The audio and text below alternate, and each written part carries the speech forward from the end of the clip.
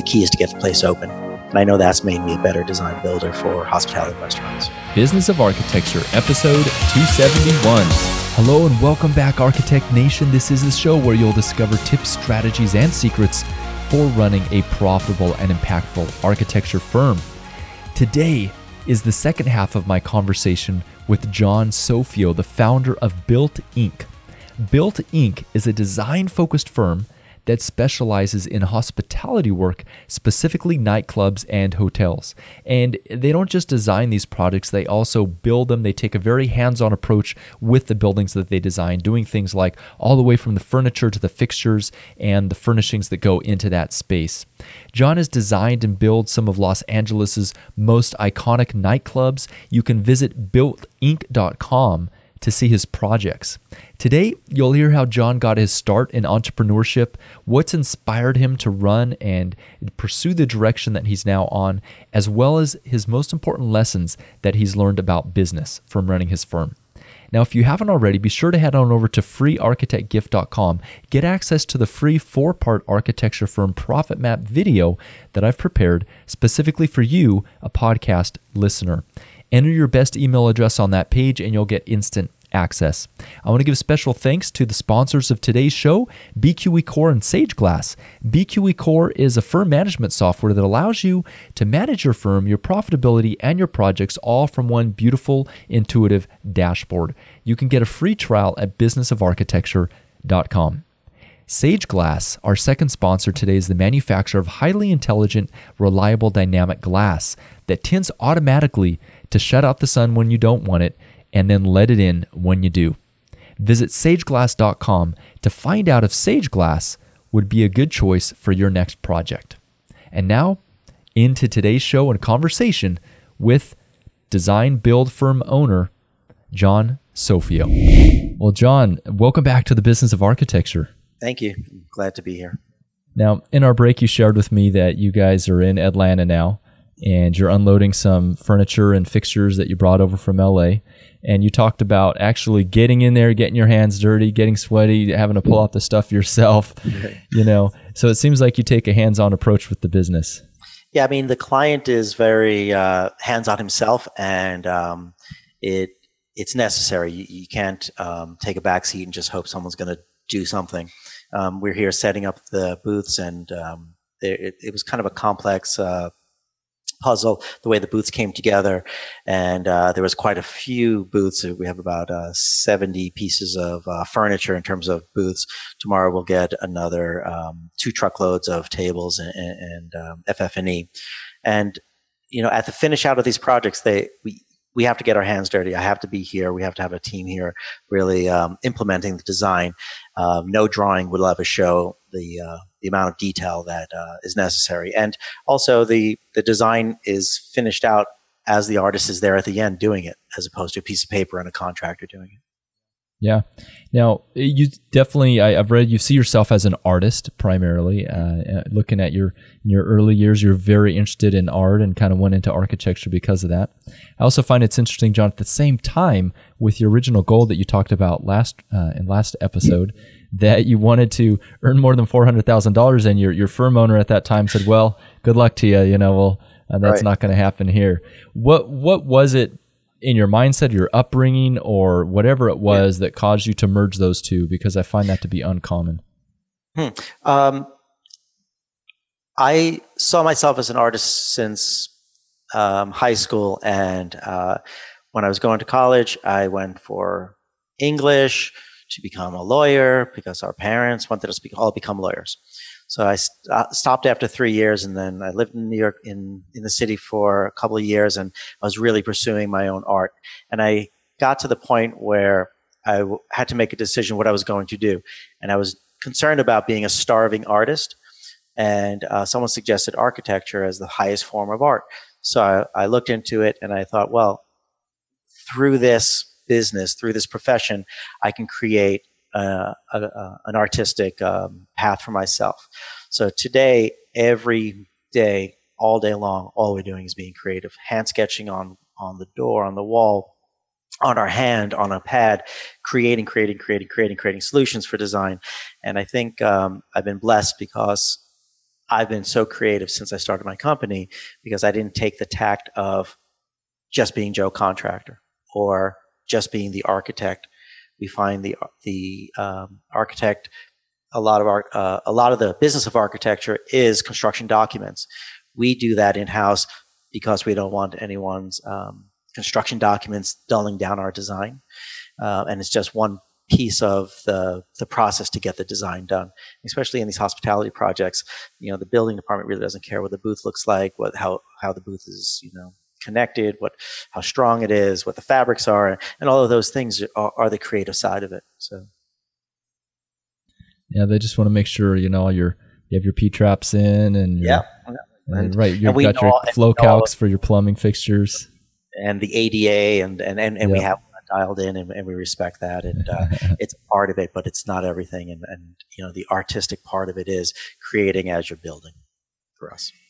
And when you're approaching a new contract with a new client, how does the conversation come up? Hey, by the way, we're going to design this, but we're also going to build this. So do they already expect to know that you guys are integrated?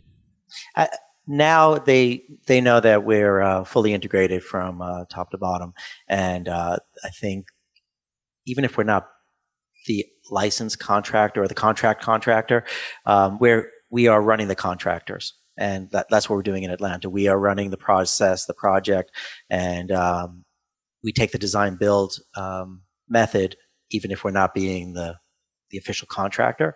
So we develop a budget. We talk to the contractor on site and tell them this is the budget we're using for these things. And if you disagree with it, let us know. And we could bring in other contractors for certain trades that you don't want to handle.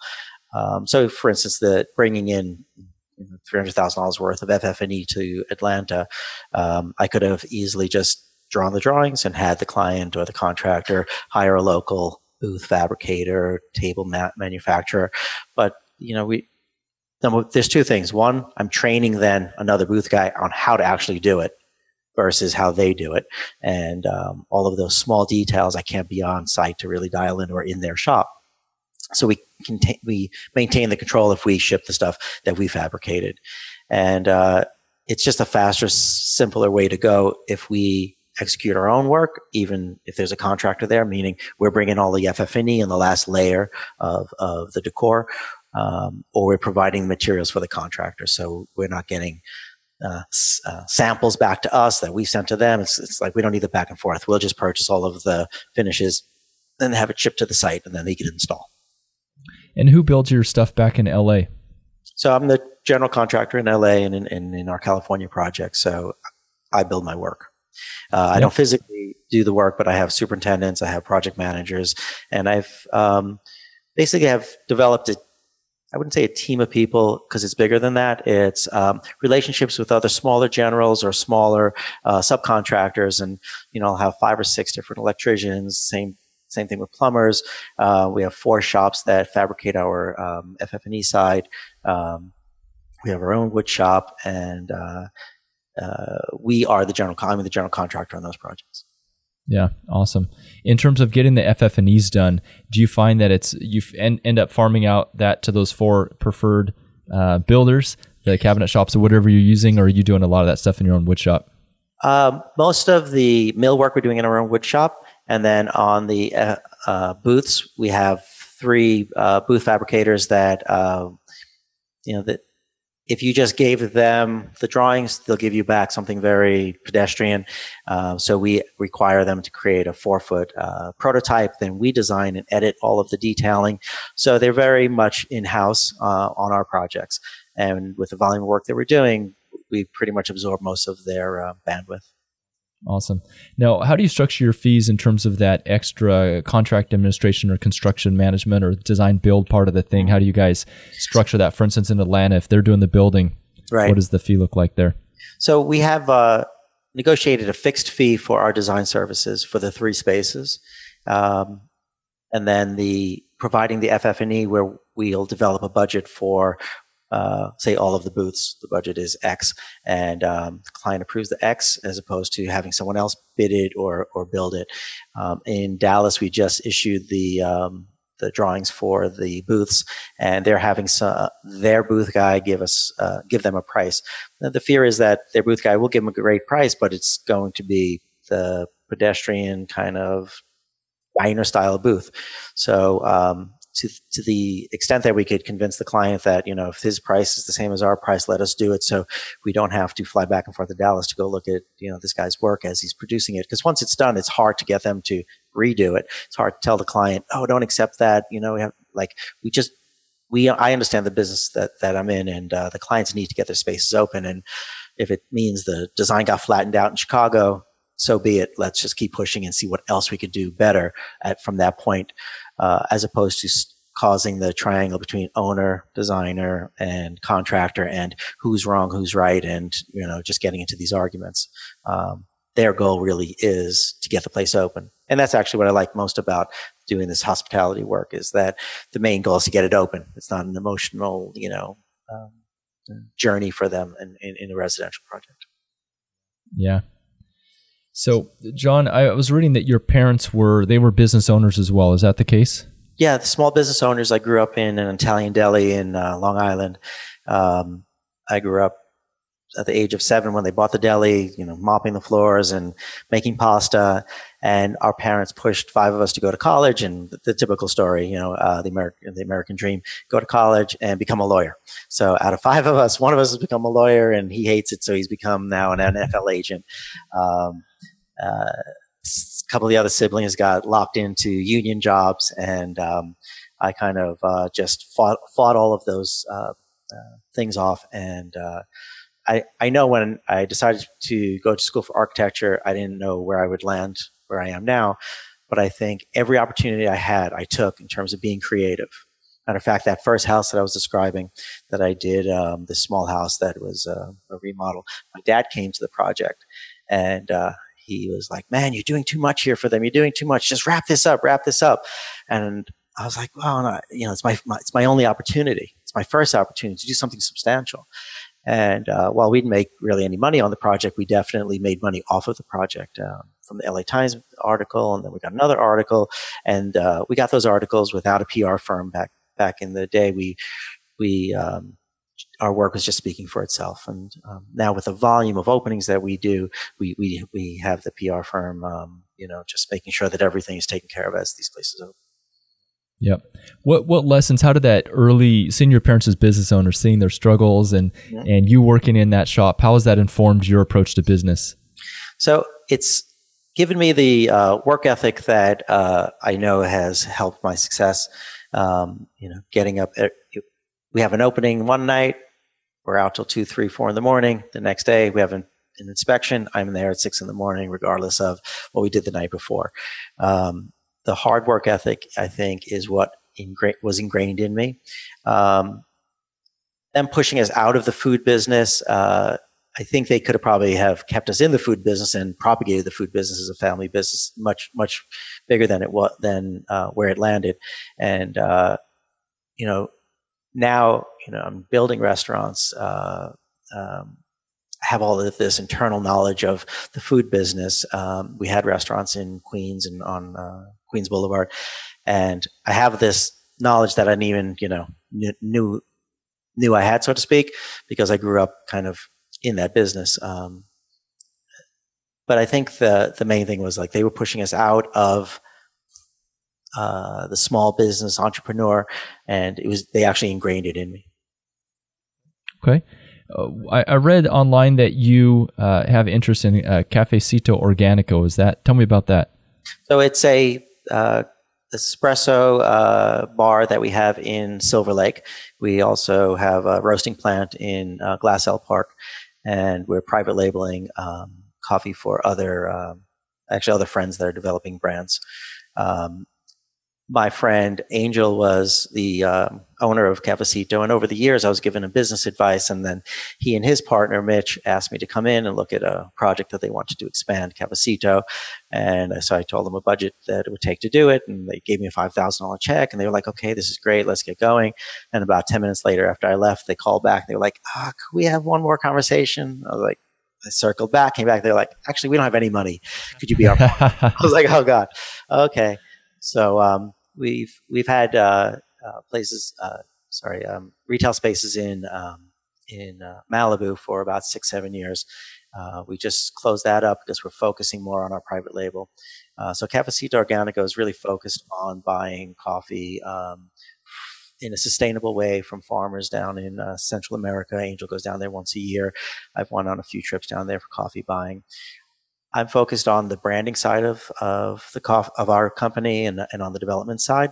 So we rebranded the logo and the look, and branding's been a big thing for me over the years, and Cafecito is one of our brands. Yeah. And how do you manage the time split between a design build firm? Takes a lot of energy to work, I know. How do you manage that? I would plus say I'm another a silent business partner, but I don't run the business and I don't operate the business. So my two partners do that side of it, and I do more of the development side. Great. So when you say development side, you're referring to what? So like I developed a brand called Mason and Mason. It's part of the Found Hotel project, and it's coffee. It's going to be a coffee shop within the hotel. And then that coffee will also be, so we're roasting the coffee. We did the logo for the coffee, came up with the name for the coffee, and we're developing drinks for that brand. I've also developed other private label brands with other people that we're in the mix on now. So at first I tried to separate the two businesses. I didn't want to intermingle the Cafecito side from the design build side. But over the years, as we've developed such deep relationships with our clients and they were doing coffee, I started kind of letting those two mingle, and it's working out really well now. Gotcha. What would you say would be the biggest lessons, John, that you've learned from being a business owner? So one of my biggest lessons that I've learned in business was when I went out to Palm Springs with a client. I did a few restaurants for him, and he showed me this project, and I said to myself, wow, I would love to be an owner in this project. So he turned to me and he said, oh, would you like to do this as a partnership? And I was like, oh, absolutely. And we had funds that were available to invest. And after 19 months of hard work and chasing the approvals on the project, we realized that the client was not an upfront guy, and he was stealing the money, not spending the money that we were giving him to get the project going. So it kind of tapped me financially, and I was pursuing opening my own business as a restaurateur. I got back to LA, and I hit LA really hard to kind of get back up. And that lesson of basically being broke as someone who's trying to open their own restaurant is giving me a different perspective on my client's view. So now I attack the projects as if I'm the owner and I need to get them open no matter what, whether the money's there, whether they have cash flow or not, whether they have to pay me later. The key is to get the place open. And I know that's made me a better design builder for hospitality and restaurants. Awesome. Well, John, if people like to find out more about you, follow you, are you on any social media channels? How can they keep up with what you're doing? Yeah, we're under builtinc.com. I'm sorry, builtinc.com is our website. Build_Inc. is our Instagram page, and John Sofio is my Instagram page. And that's basically what we're under. Okay. So John Sofio is the founder of Built Inc. John, thanks for being honest with us, being on with us and sharing your entrepreneurial journey. Awesome. And being honest with us. Yeah. All right. Thank you for having me. Okay, John, take care. Awesome. And that is a wrap. To discover how to create a firm with less fires and more fun, I've prepared a special 60-minute presentation that you can get instant access to as a podcast subscriber by going to businessofarchitecture.com/freedom webinar. During that training, you'll discover the perhaps the three most important things you can do to create your perfect firm, your perfect job, and your perfect client. To discover how to market your firm, to bring in and attract the kind of clients that you would like to work with, the creative projects that really get you excited, go view my 60-minute marketing training at architectwebinar.com. On that page, you can sign up for free. You'll be able to watch that from the comfort of your home or your office. A big thanks to today's podcast sponsors, BQE Core and Sage Glass. BQE Core is a firm management software that allows you to manage your firm, your finances, the finances of your firm, your projects, all from an easy-to-use mobile dashboard that's available on a mobile device or on your desktop computer, all from the cloud. Find out more and get a free trial at businessofarchitecture.com/demo. Sage Glass manufactures a special kind of glass that tints automatically to optimize daylight, reduce glare, and manage heat in your projects, all while maintaining unobstructed views to the outdoors. You can create better, more sustainable spaces for people to learn, create, and work. Visit sageglass.com to find out if it'd be a good fit for your next project. The views expressed on this show by my guests do not represent those of the host, and I make no representation, promise, guarantee, pledge, warranty, contract, bond, or commitment, except to help you conquer the world. Carpe Diem.